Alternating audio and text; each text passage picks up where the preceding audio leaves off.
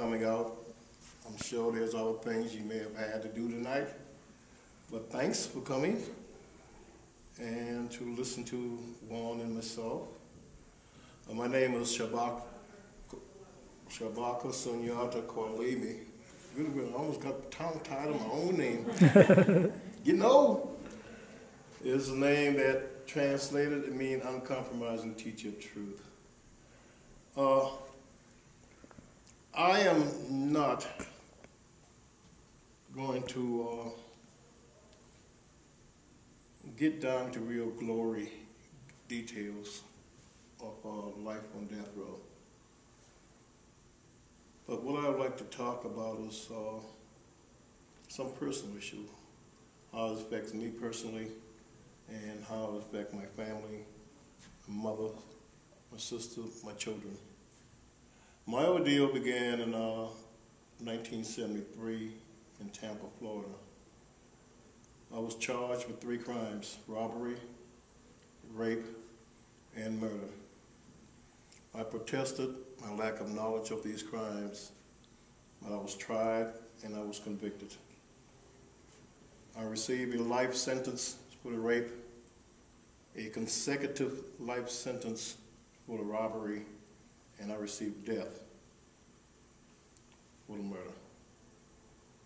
My case was a very high publicized case.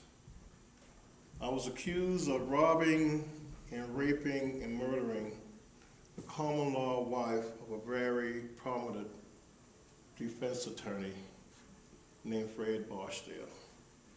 Fred Barstow was the type of lawyer that if you went to court on a speeding ticket or anything within this range, you go to Fred. Fred unpaid all the lawyers.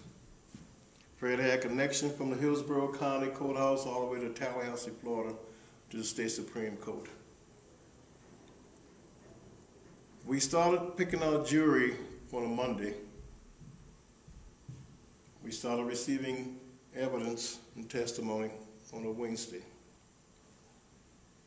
Friday, 7:45 p.m., guilty verdict came back. This is a highly publicized case. Monday morning, the following Monday morning, I should say, I was sentenced to death. Wednesday, I was on death row, where I stayed for the next 14.5 years of my life.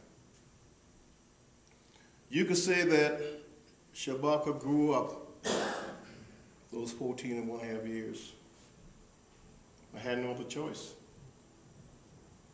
There were some sick folks trying to kill me. There were some sick folks saying that I was a monster. I had holes in my head and I needed to be destroyed. That I should not be amongst the civilized people. But as you can see, ladies and gentlemen, there are no homes coming out of my head, no warrants.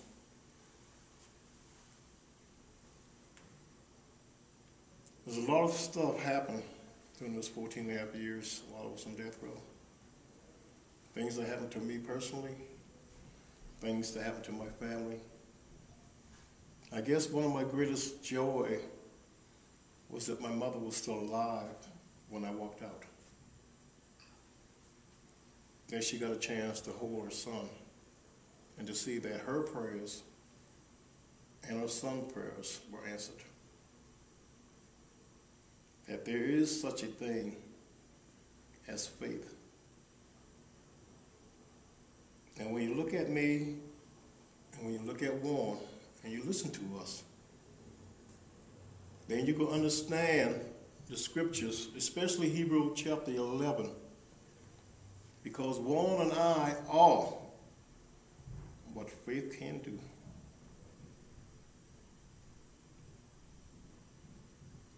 We come to you tonight asking you to join a large group of people across this nation that's trying to repeal the death penalty.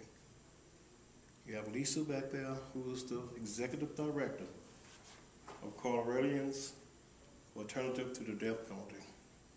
A lady that works alone with a helper, Chelsea.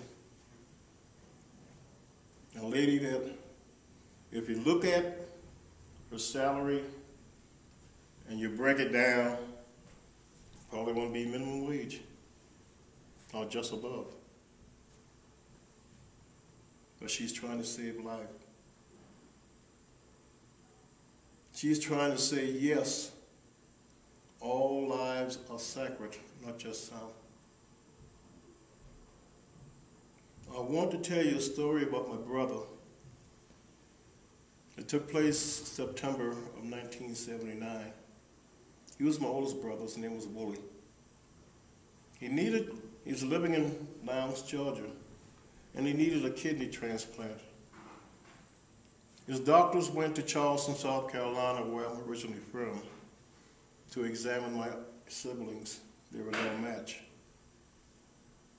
They came to Stark, Florida, death row, where I were.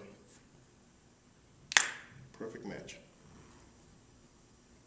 Mr. Louis Wainwright, who was then the director of the Department of Correction, said that I will not be allowed to go to Lowndes, Georgia, because it will be a security risk.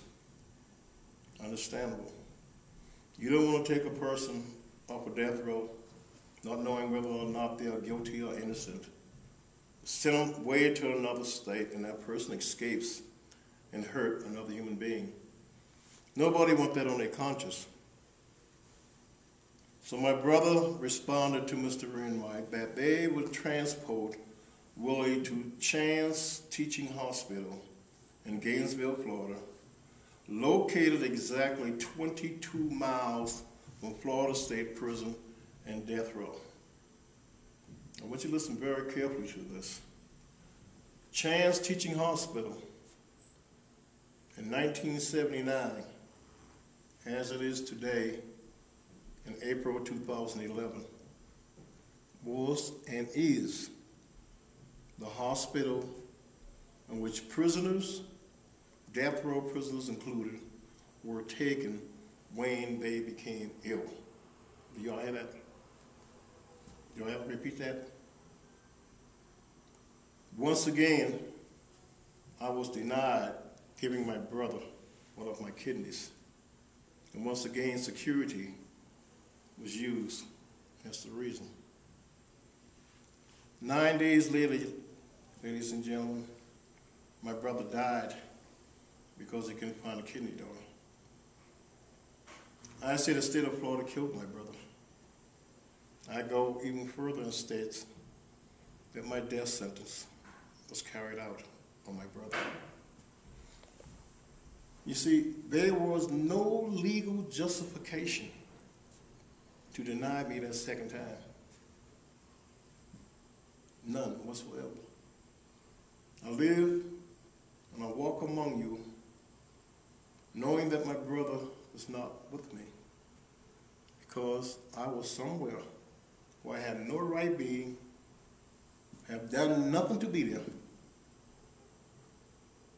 and it cost him his life.